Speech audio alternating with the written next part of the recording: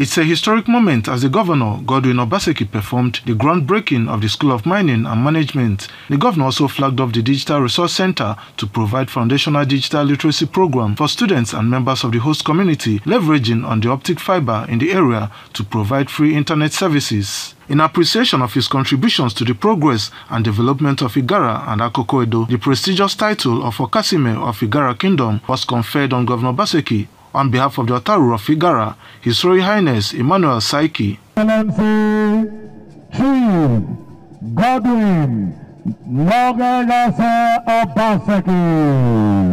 In his acceptance speech, the new Okasime of Igarra Kingdom and Edo State Governor Mr. Godwin Obaseki said the past 6 years have been one of attracting development to Akoko Edo local government area. He also highlighted some programs to be offered by the school in the mining and extractive industry.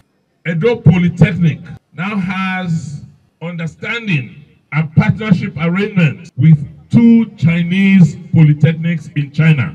This school will offer programs such as National Diploma in Mineral and Petroleum, as well as certificates in basic prospecting and exploration for minerals, basic mining practices and techniques. There were goodwill messages by the Deputy Governor of Edo State, Engineer Marvelous Omobayo, Rector, Edo State Polytechnic, Usen, Engineer Sylvester Morui, Commissioner for Education, Dr. John Osaviawe, Commissioner for Mining and Energy, Enaholo Jefo, Chairman, Akoko Edo Local Government Area, Barrister Tajuddin Alade Suleiman, and Secretary to the Palace of the Otaru of Igarra. The groundbreaking ceremony attracted stakeholders in the mining and allied sectors, traditional rulers in Akoko Edo, and members of the Chinese business community in Edo State.